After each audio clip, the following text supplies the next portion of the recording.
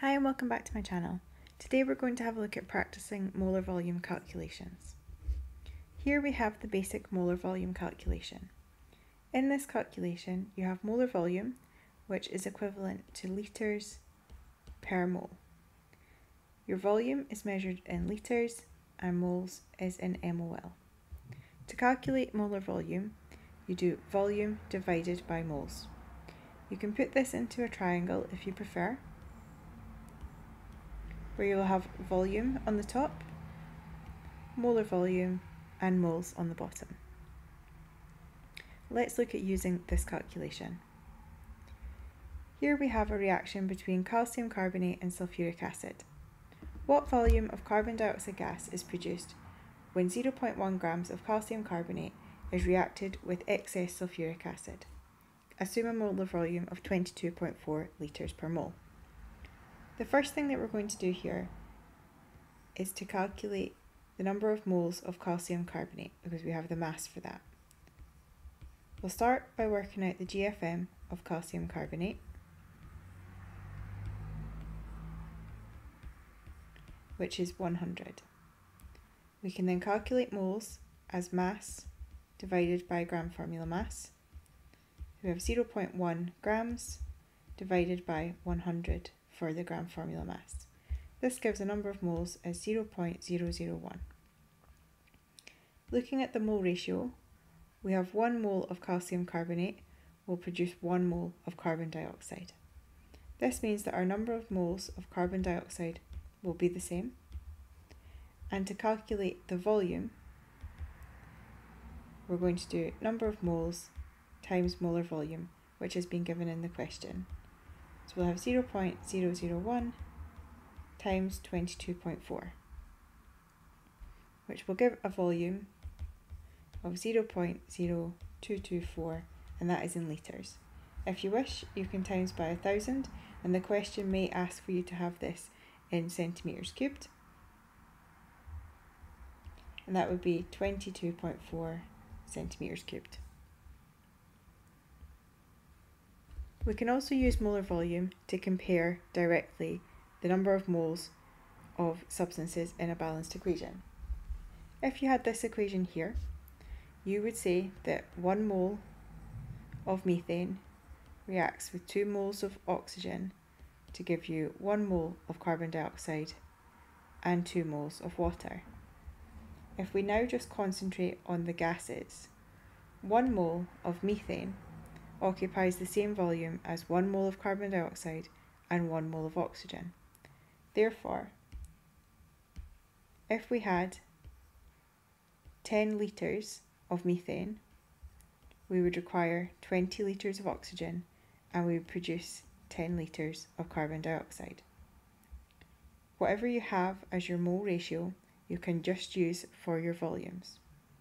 So if we were to have 200 centimetres cubed of methane, then we would require 400 centimetres cubed of oxygen and we would produce 200 centimetres cubed of carbon dioxide.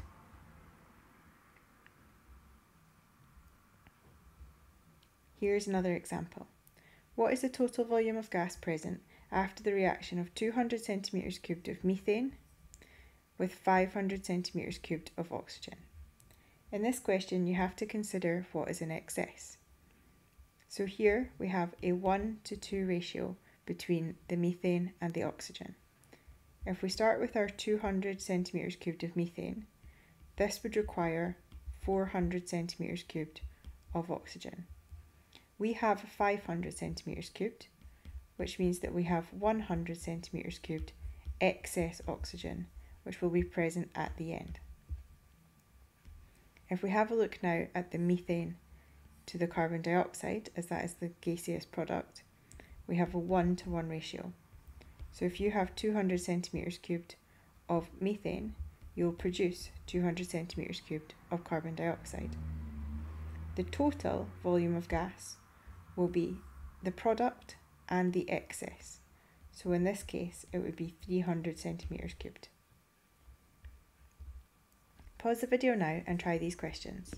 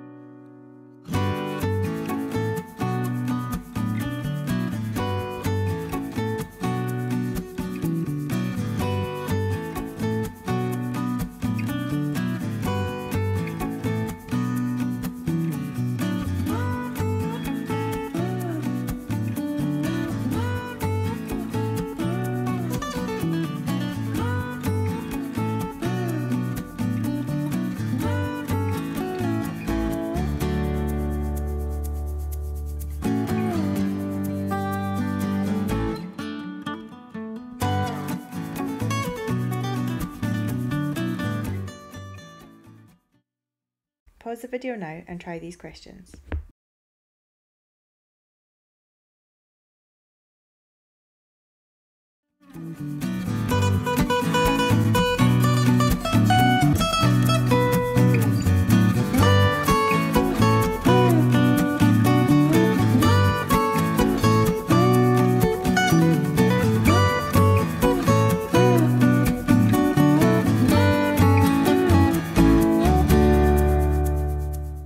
Pause the video now and try these questions.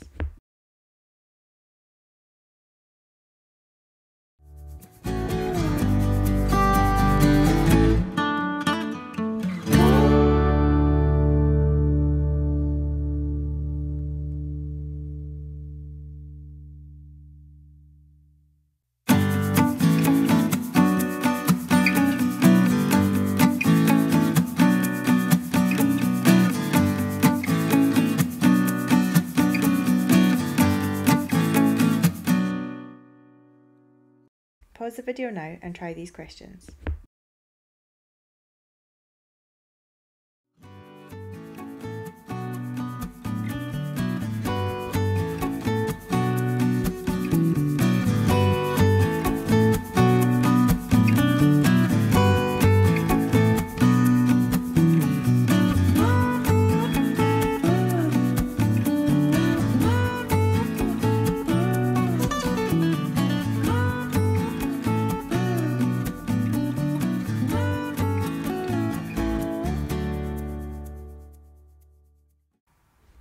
Thank you for watching my video. I hope that you found it helpful. Please remember to subscribe and ring the bell to be notified of new videos. You can also follow me on X at Miss Adams Chem, Instagram Miss Adams Chemistry and TikTok Miss Adams Chem. Bye for now.